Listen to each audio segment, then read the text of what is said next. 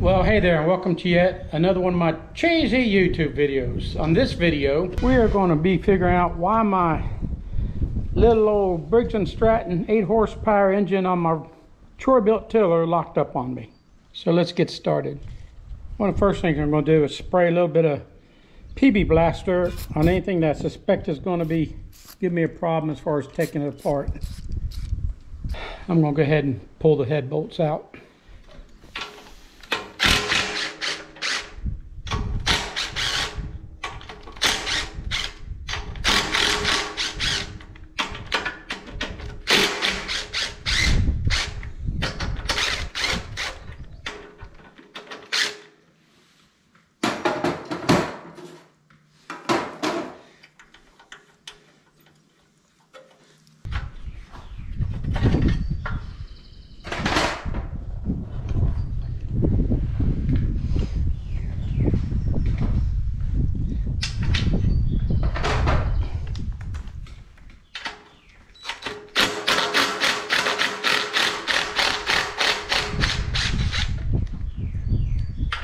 Gotta be careful doing this. It can ring them off real easy, especially these 1/4 inch bolts.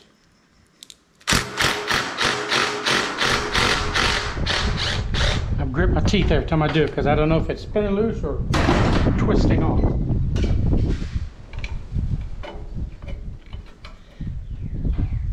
Pretty tight. There she goes.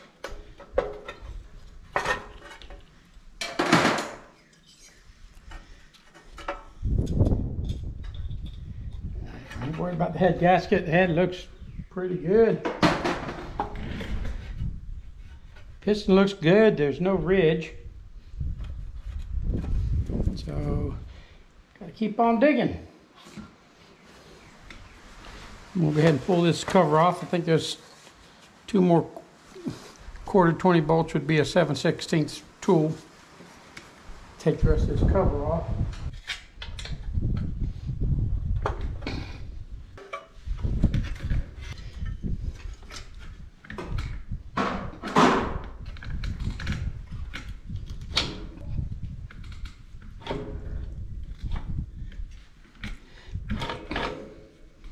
Very interesting.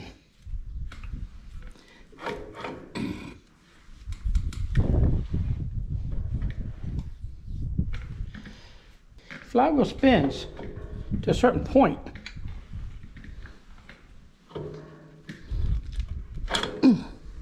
Cut myself, that son of a gun.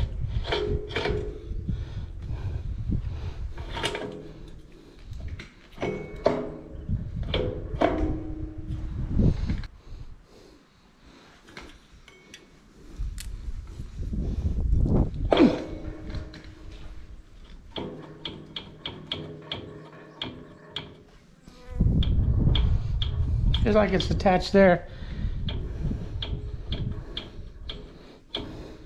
That feels like it's hitting on something. I'm thinking it could be the magneto.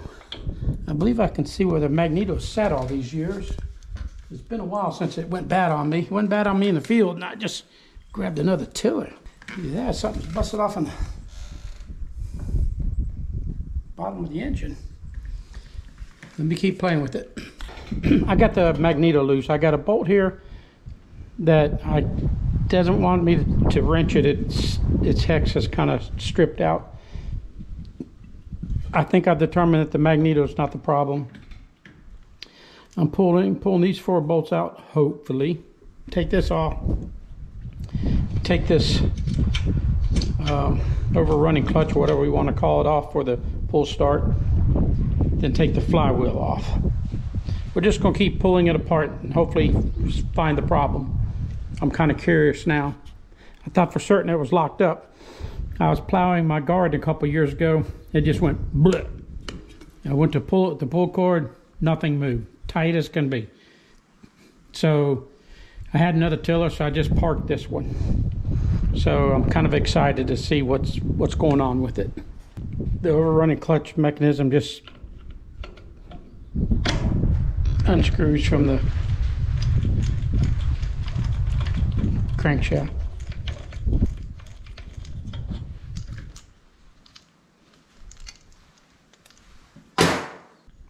There's a washer I just took off of here. I'm going to try to put pry bars behind it and work it off. Chances of that slim to none, but I may also take a hammer and a decent punch and try to go behind it in places. Keep me from having to dig up a puller.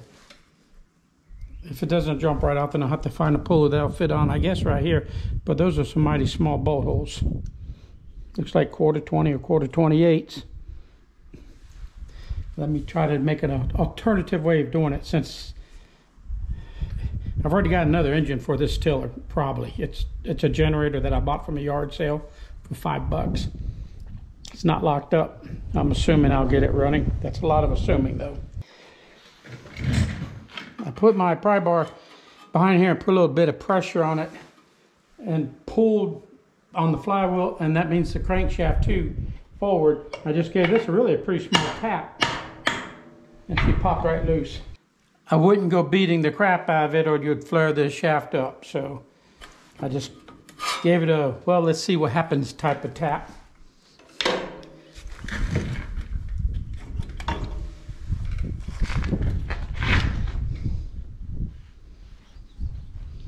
Look at this, look at this, look at this.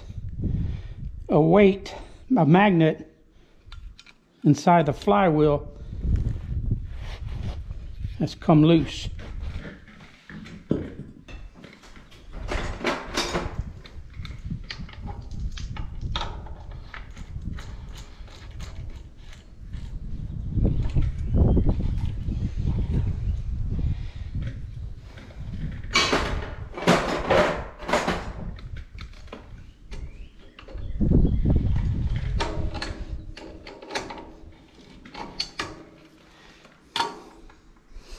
There you have it.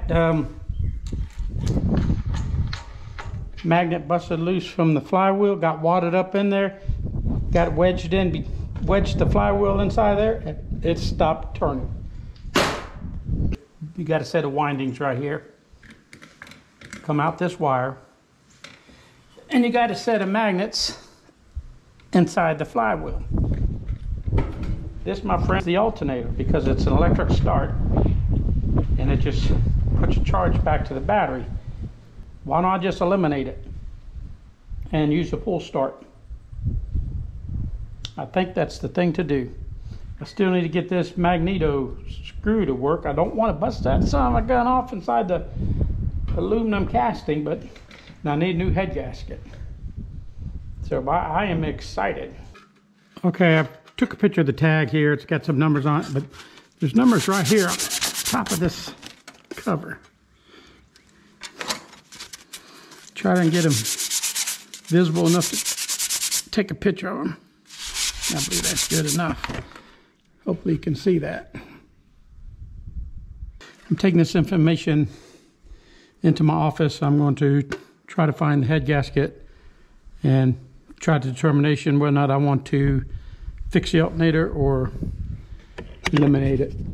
Taking a piece of soapstone, running it over the numbers.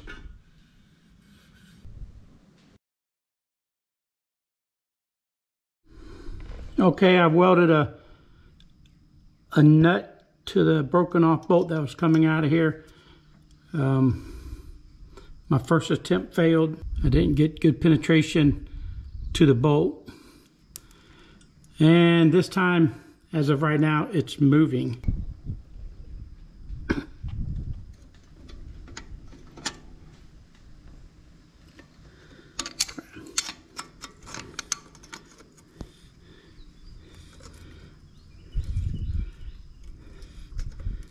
Oh, come on, baby, come on out.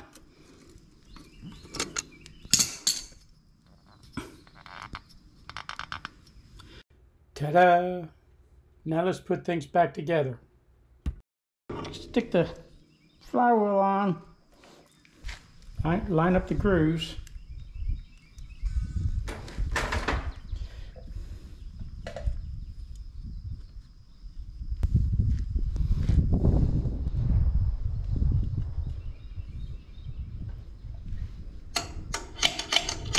just like that.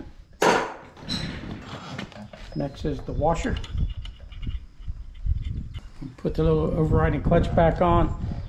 All along I had to make sure this plate stays intact. If it falls out, the little balls inside there will fall out. And some people go ahead and put a couple of screws back in when they take it out to kind of hold it in place.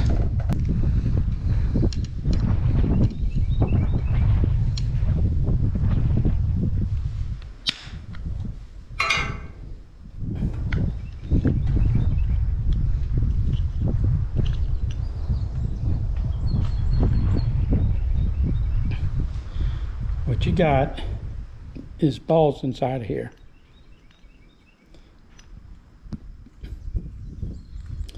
And as long as this is turning the opposite direction, they'll just ramp up over these little dogs. But if it turns in this direction, the ball will get caught up in here and it'll lock together. Pull the dust cover off. Set the gear back inside where it belongs. And drop the balls into place. Put the dust cover back on.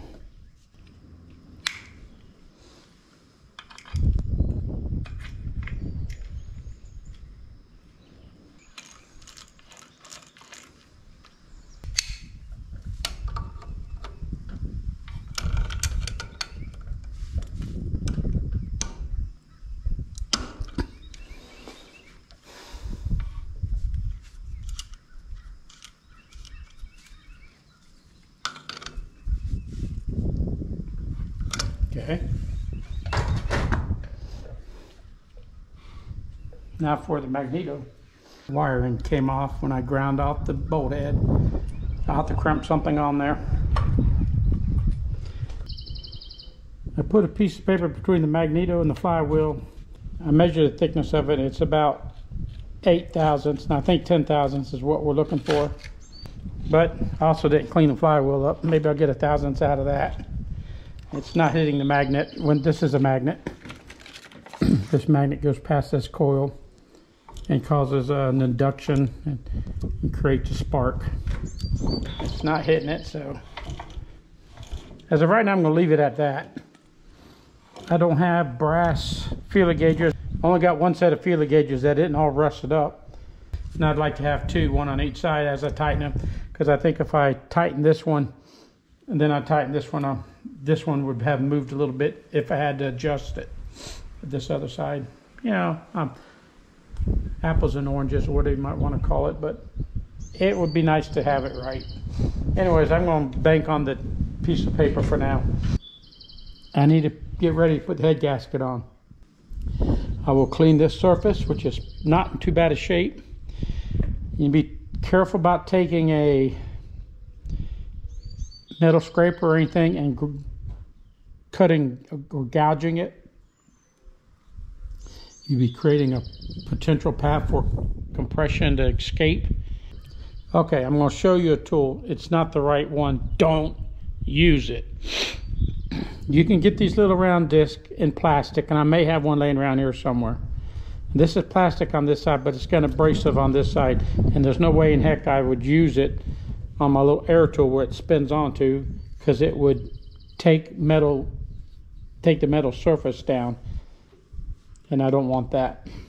But anyways, you can get these in plastic. I think green or blue or something is the plastic one, but this is not it. So I will clean this up maybe with a plastic brush or plastic scraper, but it's not in bad shape.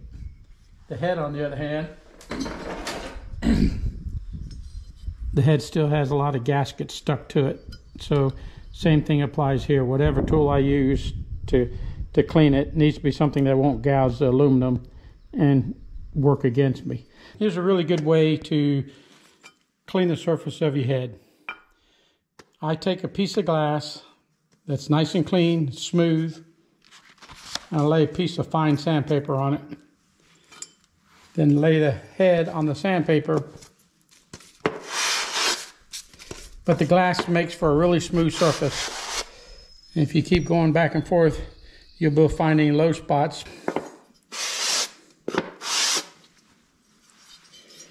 You can see by the shiny spots where sandpaper's got it. And then the dull spots are where it hasn't been sanded yet. Big shiny spot here, but nothing here. So I'll sand it for a little bit. See if I get it close.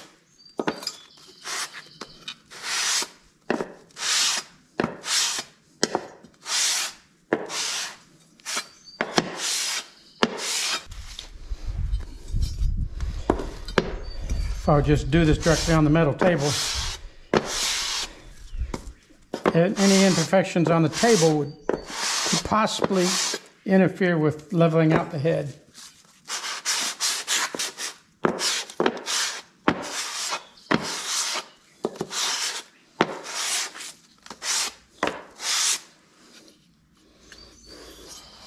Hasn't hardly touched in this area.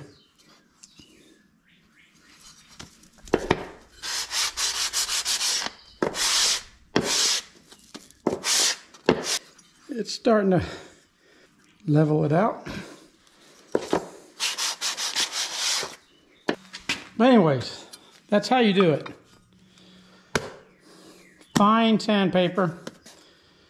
And there may be arguments on what grit, but this is actually 400 grit. Smooth, smooth, smooth, smooth surface is the key. If you got little nicks in there, it's just going to drag the little high spots in your head. And I can keep sanding on that a little bit more, but I just wanted to show you this. And I put the glass on a piece of carpet because if not, I'd probably break the glass. So let's finish this up and get this head put on. Then another thing I'm going to do, I believe these are 5/16, 18 threads per inch bolts that go in here. I will get a tap and I'll run it through each one of these. You need to have it so your bolts will spin without any resistance all the way to the bottom of the hole. And the reason being is, if you got a bolt like this bolt right here, it's got a lot of resistance now. I'm just throwing numbers out. Let's say you have a bolt that takes 10 pounds of torque just to turn the damn thing. Your gasket's supposed to torque at 50 pounds. Your head bolt's torquing your gasket down, torque at 50 pounds. You already got 10 just to move the bolt. So you'd have to torque it to 60 in order to try to come close to having the proper pressure put on the gasket. Because when you're torquing a head down, you're trying to get an even pressure on the gasket to help prevent leaking. And so now you see why a bolt that has resistance is going to mess that up. But another thing to consider, let's say this gasket torques real close, or whatever it torques to,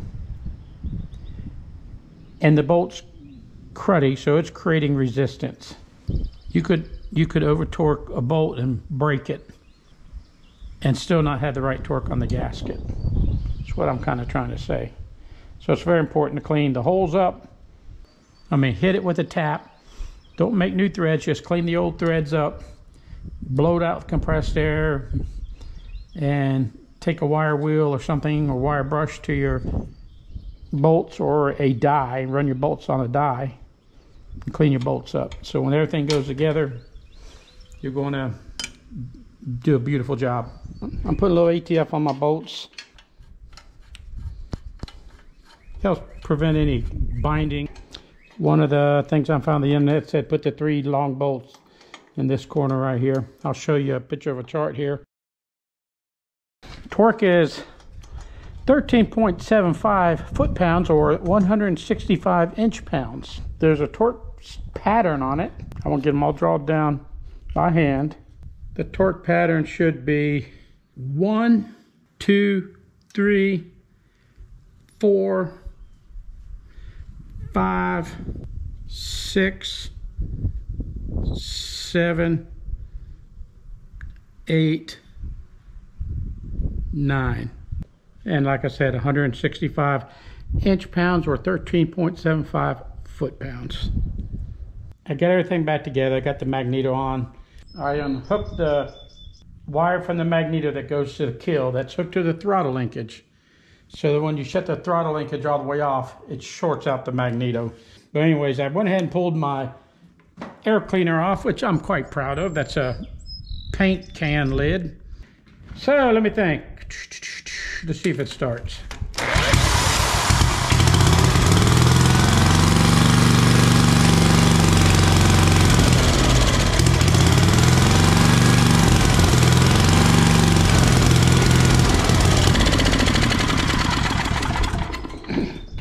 There you have it.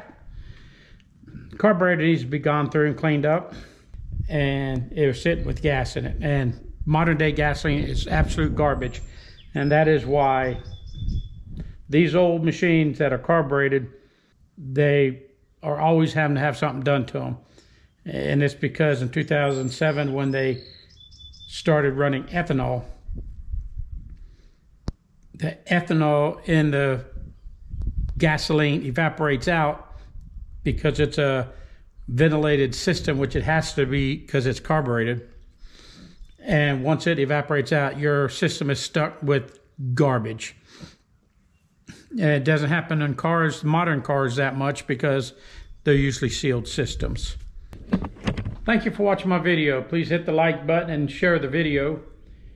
And remember, if you love life and learning new things, go aimless.com.